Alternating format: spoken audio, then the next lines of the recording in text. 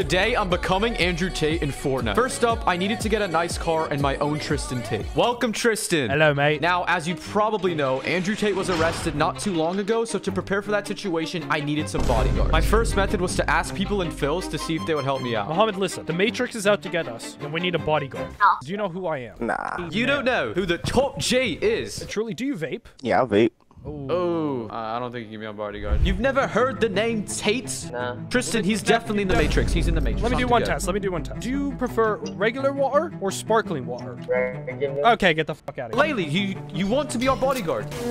Sure. Although we had gotten one bodyguard, it didn't quite work. But then I realized why. There was one thing missing. Oh my god, it's Ready to escape the Matrix? Well, there's one issue. Andrew Tate would What? never play Fortnite like a geek. What?